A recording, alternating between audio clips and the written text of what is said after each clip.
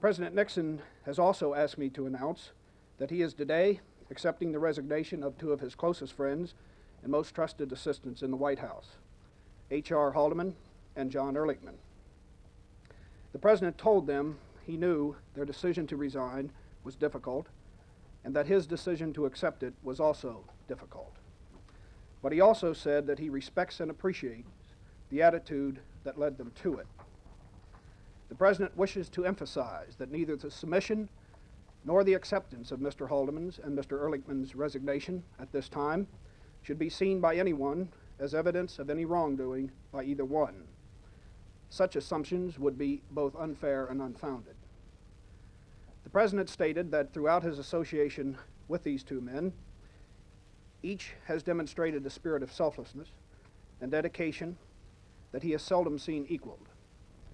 The President is grateful for their enormous contribution to the work of this administration, and he greatly regrets their departure. I've also been asked to announce that the President has today requested and accepted the resignation of John Dean from his position of the White House counsel.